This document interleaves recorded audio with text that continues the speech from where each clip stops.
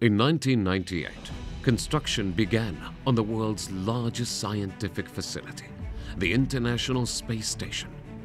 Since then, human missions have followed to this laboratory in orbit around the Earth, and the research conducted there has helped to develop many of the technologies that we use on Earth to support and improve life.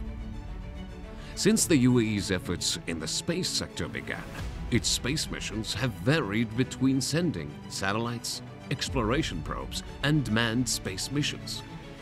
In 2023, Sultan AlNeyadi became the first Emirati astronaut to launch to the International Space Station on a long-duration mission, a mission packed with scientific experiments. During the 6 months on board the station, Sultan AlNeyadi conducted numerous experiments to study the effects of microgravity on astronauts, such as bone and muscle mass loss, sleep disturbances, and change in cardiovascular function. He also conducted experiments to study the effects of space on the immune system and how to prevent diseases in the space environment.